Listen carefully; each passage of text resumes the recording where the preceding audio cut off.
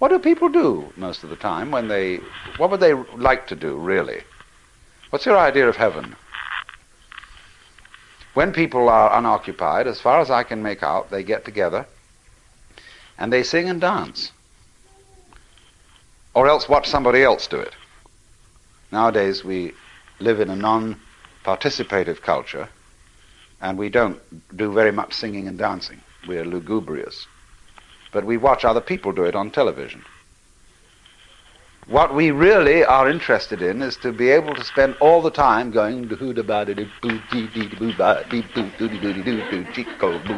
know, something like this. And that's what our heart's doing, that's what our lungs are doing, it's what our eyeballs are doing, and it's what all these fantastic capillaries of the veins are doing. They're going just doody-boo-doo, hubba-boo-ba-dee-dee-dee-dee, see? And that's the point. Now the thing is, ought this to be allowed? You know, dare we admit it? Because we've been brought up, you see, in a cultural context in which the universe is presided over by somebody serious.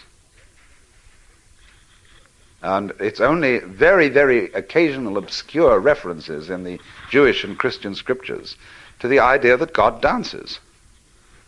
Of course, in Hindus, they know Shiva dances, and all the gods dance, and they're represented in the dance. But in our way of looking at things, no. Back, deep down in, there is something that you must respect with a very, very, you mustn't laugh in church. Especially if you got in front of the throne of heaven. Everybody would be dead silent. Wow, you see, I mean, that's really serious. Here is the Father Almighty, world without end. And you watch out. Don't you laugh. Why not? Because Father Almighty, world without end is a very insecure fellow. And if anybody laughed, he might feel uneasy, you know, that there was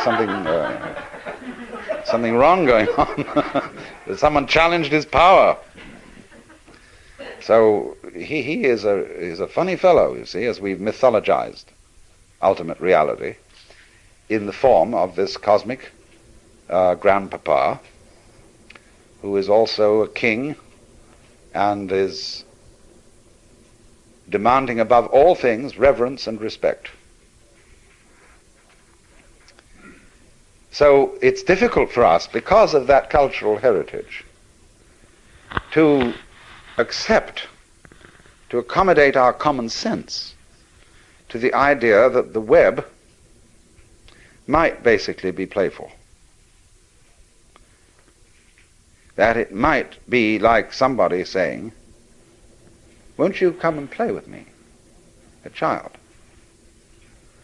And the other child has some little hesitation.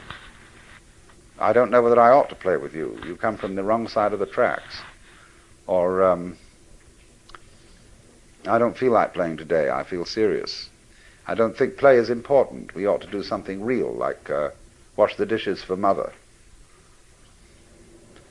who, incidentally, has forgotten that the whole point of washing the dishes is playful.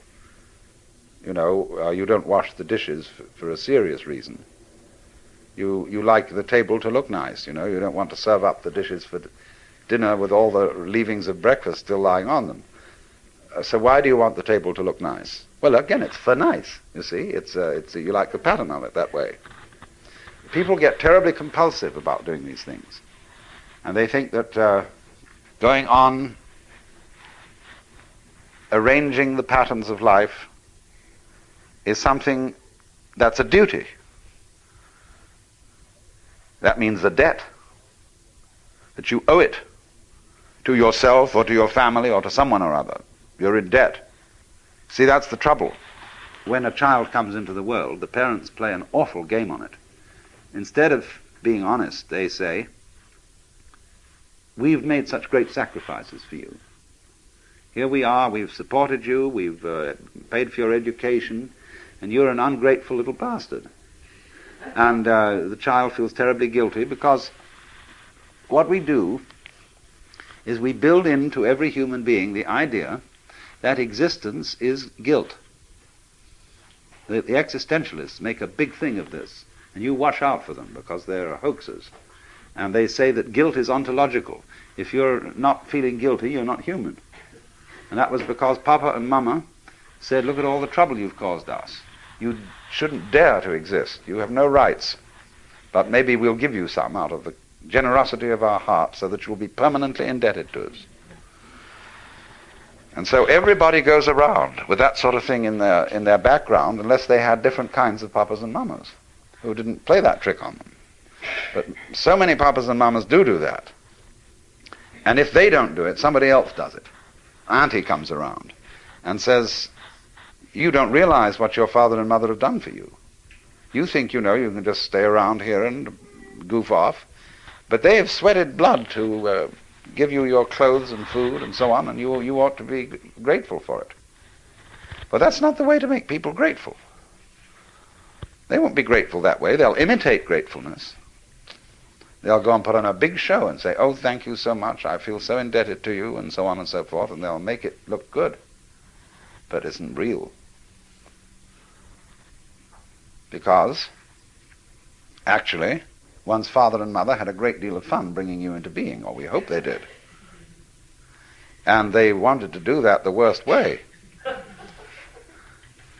They have no reason to complain about all these things and try and make the children feel guilty. But you see, it is an amazing thing in our culture that everybody is afflicted with ontological guilt. For example, if a policeman comes to the door, everybody is instantly frightened. You wonder, what on earth have I done? And there are certain clergy who are absolute experts in making you feel guilty. They are really marvelous. And there are clergy of all kinds, for all classes, and for all levels of intelligence. And they can make you feel real guilty. Only you have to watch always what games people are playing. Now you see, the thing is that really is a puzzle, is that they don't admit they're playing games. And when a person is playing games and doesn't admit that they're playing games, then you have some kind of a trickster who isn't really being fair to you. Now, of course, the game, that this game is not a game, has a certain kind of a fascinating quality to it. How mixed up can we all get? Let's try. See? There's a certain possibility in that. I would like to go insane and be as insane as anybody has ever been and be the farthest out crazy nut in the world. See? That's a game. But it's not a good game. It's a game being played by a person who didn't really understand that everyday life was a game too. And I think the most important thing is to admit this.